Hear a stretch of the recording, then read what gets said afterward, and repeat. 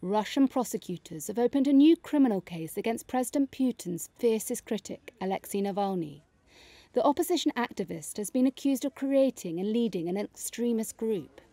If found guilty, he faces another decade in prison.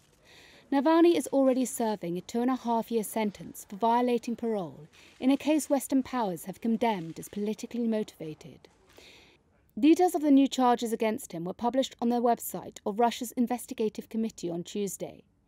The statement said, quote, "The illegal activities of the extremist group were aimed at discrediting state authorities and their policies, destabilizing the situation in the regions, creating a protest mood among the population, and trying to form an opinion among the public about the need for a violent change of power." In June, a court ruled that Navalny's anti-corruption foundation was an extremist group and outlawed it. Tuesday's statement accused Navalny's allies of carrying on with their alleged illegal activities after their group was banned. One of those named in the statement was Lyubov Sobol. She said the new case showed how much Putin feared Navalny, an allegation the Kremlin has previously dismissed. Navalny accused Putin of ordering an attack on him last year after he was poisoned in Siberia with a nerve agent.